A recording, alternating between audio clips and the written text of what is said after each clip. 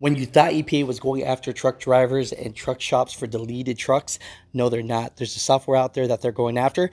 Hopefully, you got nothing to do with this. Stay tuned. What's going on with the truckers? So this is the defeat a device scandal that's going on in semi trucks right now. So here's the thing: for anyone that deletes their trucks or does not, I know deleting your truck is a very touchy subject and super on the radar with the EPA. So here's my question to you. Comment down below, regardless of that, regardless if you have deleted your truck or not, do you think the DEF, DPF filter systems and the EGR systems are good for your semi-trucks or bad for them? What have your experiences been? Because mine have been shitty. My DPF always went out, always kept me in the shop.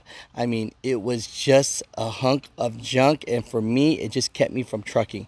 But that's my opinion. What's yours? I've interviewed plenty of mother truckers that have been outlaws and deleting everything under the sun, and I had to blur out everything. A little bit because this is definitely looking A little clean.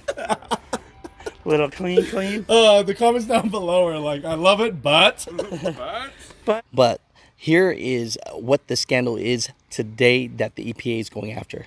So, quick history lesson. So DPF was introduced in 2007 and DEF was introduced in 2010. And honestly, by 2010, I would say that was the death of real trucking. We're talking about just balls to the wall, black smoke, and just when people really enjoyed trucking.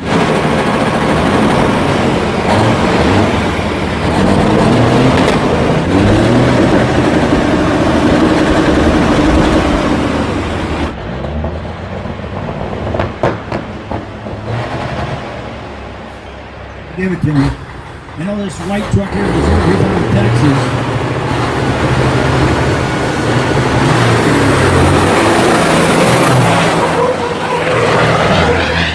Or we can talk about what the EPA calls is a scandal that these trucking shops are doing. We have to go back to the VDub scandal that happened in 2017.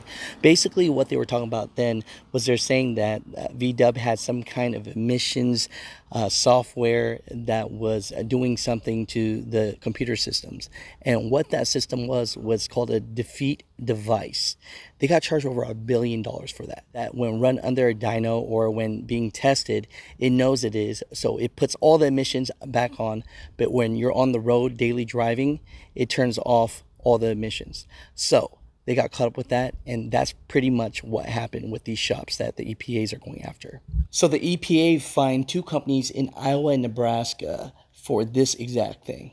Midwest Truck Parts LLC in Iowa had to pay $75,000. And an industrial machinery distribution company in Nebraska had to pay over $50,000. So I'm just letting you guys know this information so that if you are a shop or a truck driver thinking about doing something like this, maybe think twice, especially because the EPA is crushing down on this. But comment down below. Let me know what you think. Let me know if you think it's worth it or not. I mean, I've had subscribers say that it's not worth it because when their truck breaks down, now they have to find a shop that will work with a deleted truck and hopefully a shop that they trust that won't bust their ass to the EPA. So let me know what you guys think, but this is what's going on. I'll be back with you guys tomorrow for more trucking news.